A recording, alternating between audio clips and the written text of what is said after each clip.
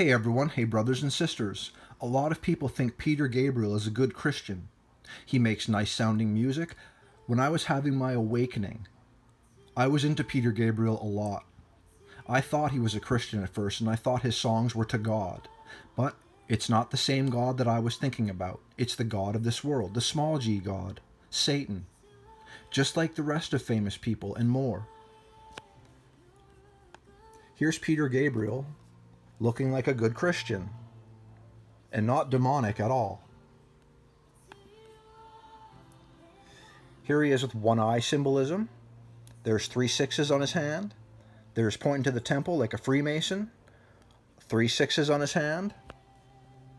One eye symbolism, one eye symbolism, one eye symbolism, one eye symbolism, one eye symbolism, one eye symbolism, one eye symbolism, 3 6s and one eye symbolism, one eye symbolism, one eye symbolism.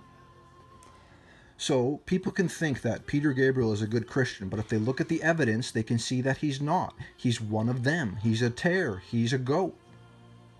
His God that he sings to all nice is not the same God that created everything. It's the fallen God of this fallen world, Satan. Stay strong in the truth of Jesus Christ, everyone. God bless you.